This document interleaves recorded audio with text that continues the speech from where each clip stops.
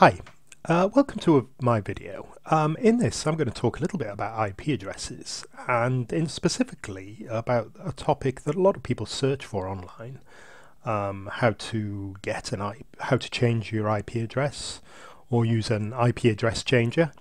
There's normally a lot of confusion about this. There are hundreds of YouTube videos that completely miss the point, so I'm hoping mine will help explain it a little better. At least I'll try. Okay, the important thing to remember about changing your IP address, and one of the difficulties I see with a lot of videos and websites about, is the fact that you effectively have two IP addresses. You have an internal one, which you use on your own mini network at home or business college, and you have an external IP address. To show you the internal one here, if you go into the Windows network settings, or if you're on a Mac, it's in a different place obviously, and look at your local area connection and look at properties, you will see here, let me just go here, properties here, you'll see a list of IP addresses. Okay, you can see here I've got an IP address of 192.168.1.16. That is an internal IP address. There are millions and millions of people all over the world who've got that exact same address. The reason they can do that is because they're internal. The outside world doesn't see them. You could happily go in there and change that IP address to whatever you like, but to external websites you wouldn't have changed anything. Be careful if you do change this. If you change it to something that can't communicate with your router or your modem, you'll basically lose internet settings.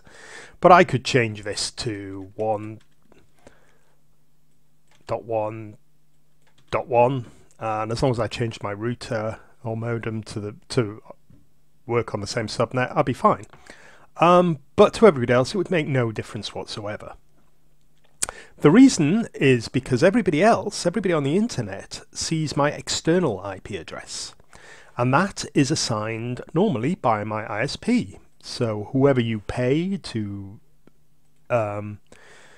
use your internet, that's where you'll get your IP address. Now, looking on my router here, can you see my router? It's on 192.168.1.254 on the same network as me.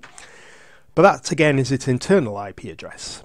Its external IP address is assigned here. Can you see it says get dynamically from ISP, and I blank this out so you can't come and hack me.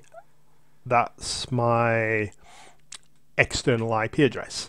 When I visit a website or I go to any forum or news group or something, that is the address they see. Okay, that is the address that is unique on the internet, and that is the address that is uniquely assigned to me.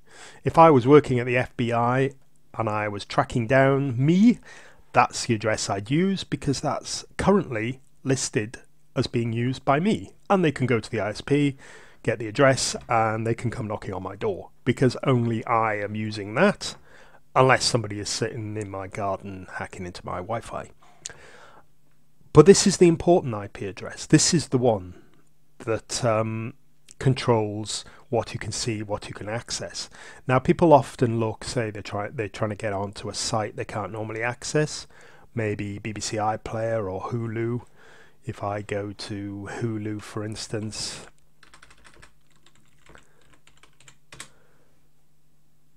I won't be able to access that because I'm not in the United States. It has looked at my IP address, and that IP address I showed you in my router, and it's assigned from a UK ISP, and I can't access it. Okay, that is the important IP address. Now, the important thing to remember here is you cannot change that IP address. That external IP address is set by your ISP.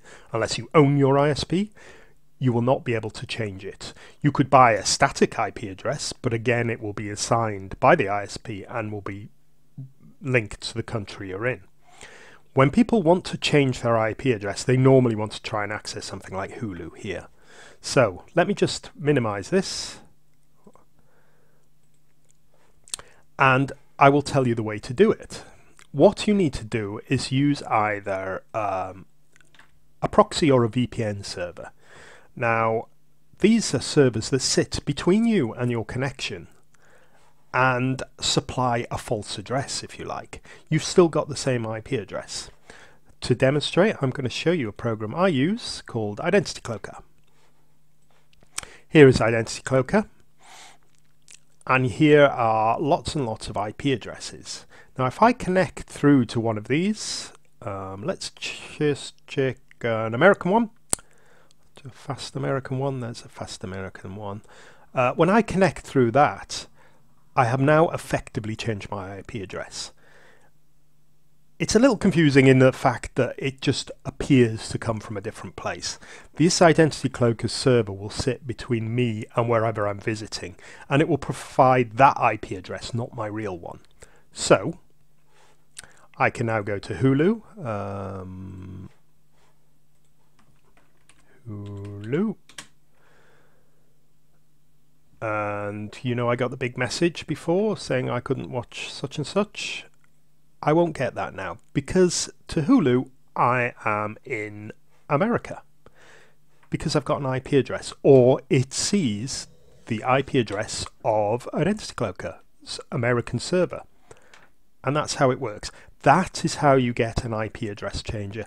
That's how you access block content, access forums, news groups that are normally restricted to certain IP address and countries. Well, I hope that's changed it up, cleared things up. I've tried to make it as simple as possible, and I hope that's helped somebody. Thank you very much for watching. Bye-bye.